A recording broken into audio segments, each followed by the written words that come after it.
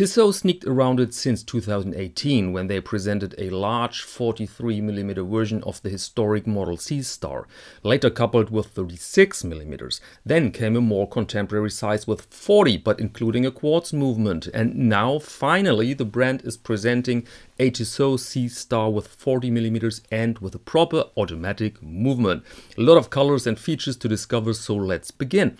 We have an automatic watch with the mentioned case diameter of 40, a length of 46 and a height of 12.5mm. Lug width is 20.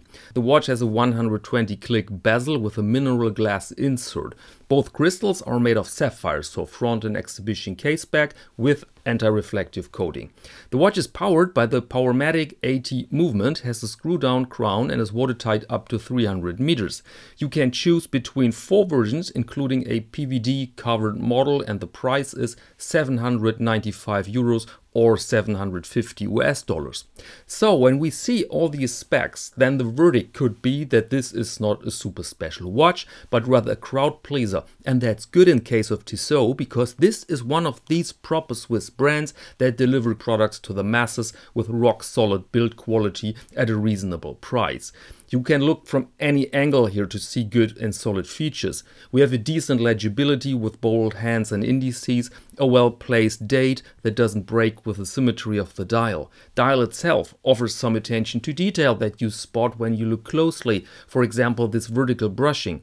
And for all of us with a dream of a real Rolex Submariner one day, they gave this model a bit of that typical mess when it comes to the typography. No, I'm kidding, the Seastar logo there looks like something out of a 90s Toys R Us, but the amount of words is okay in my eyes for a tool watch. And it is in fact a tool watch. Very legible bezel that operates in one direction like it should. Window glass as an insert, that might be quirky, but it's too early to say if it works or not. Do you have any experience with that material in a bezel? If so, let us know in the comments. And it goes on. Screw down crown is mandatory for this type of watch, but certainly not a movement with an 80-hour power reserve. I mean, we're under 800 bucks here. That's clearly a fat plus, paired by the water resistance of 300 meters. Very nice I also find the bracelet. Classy oyster type of thing with polished center links and a quick release system. Quality? Absolutely okay. After handling quite some Tissots, I can tell you that it does the job 100%. It doesn't feel like this super expensive Iglo bracelet, but it's also not a 90s Seiko standard.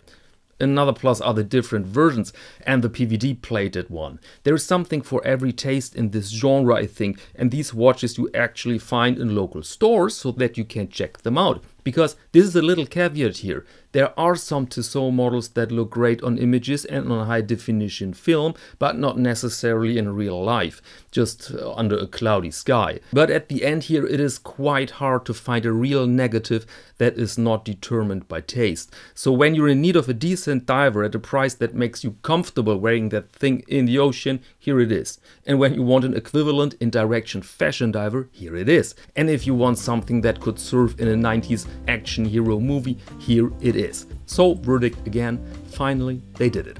And that said, allow me to close this episode. Thank you very much and see you next Monday to Watch of the Week.